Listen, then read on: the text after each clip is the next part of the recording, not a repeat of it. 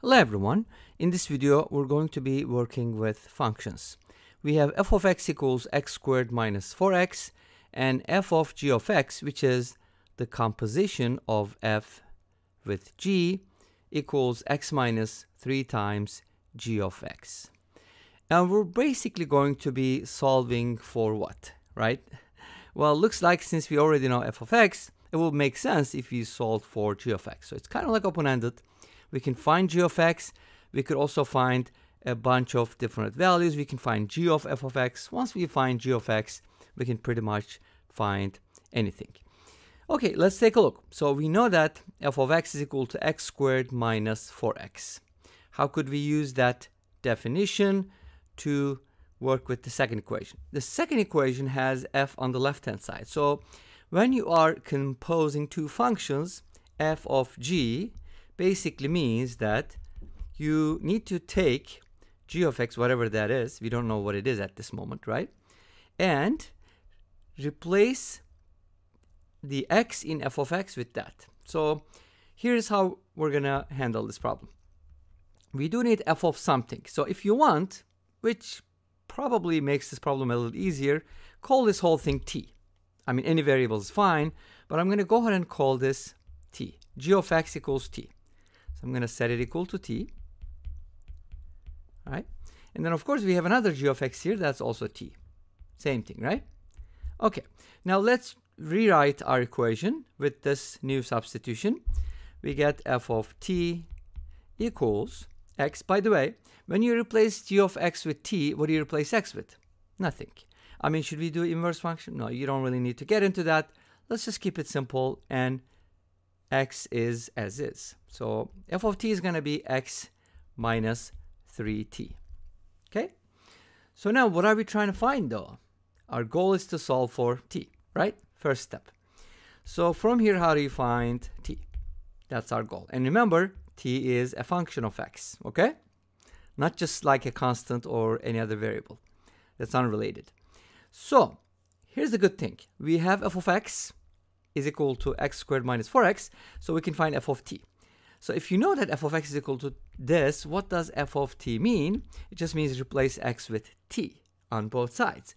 So f of t becomes t squared minus 4t. Let's go ahead and substitute that here. T squared minus 4t for f of t. And that is equal to x minus 3t. Again, what's our goal? To solve for t.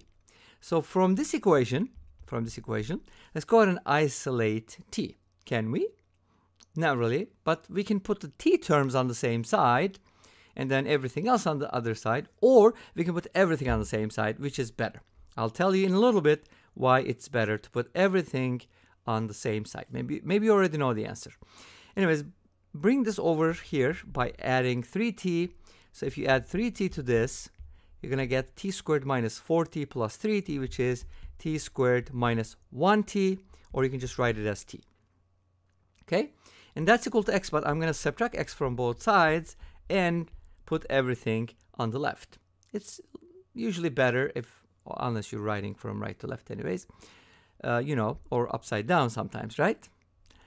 So this is our equation, and always remember, keep in mind what we're trying to solve for, which is t. So why did we put everything on the same side? Because now this becomes a quadratic equation. So we're going to solve for t. Very easy to solve. Either you can use completing the square because this is not factorable. Well, it sort of is, but it's quite complicated. Or use the formula. I mean, quadratic formula works real well. I would recommend.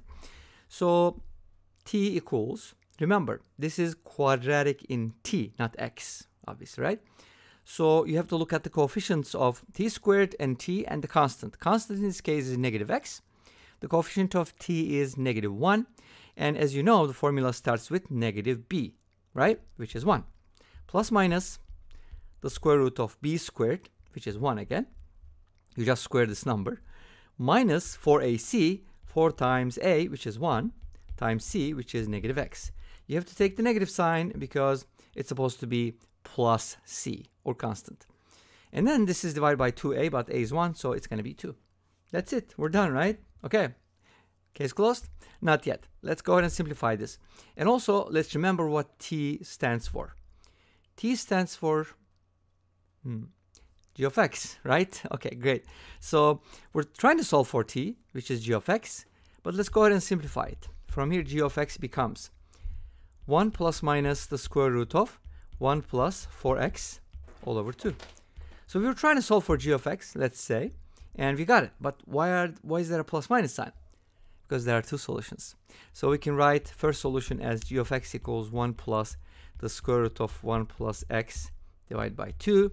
And then the other one as 1 minus the square root of 1 plus 4x divided by 2.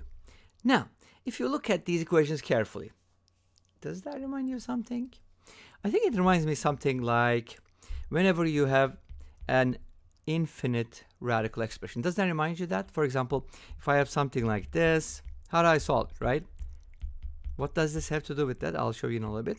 But when you have an equation like this, you know, normally you would set it equal to, let's say, a, and then this would also be a, and then we would square both sides, and then this would give you what?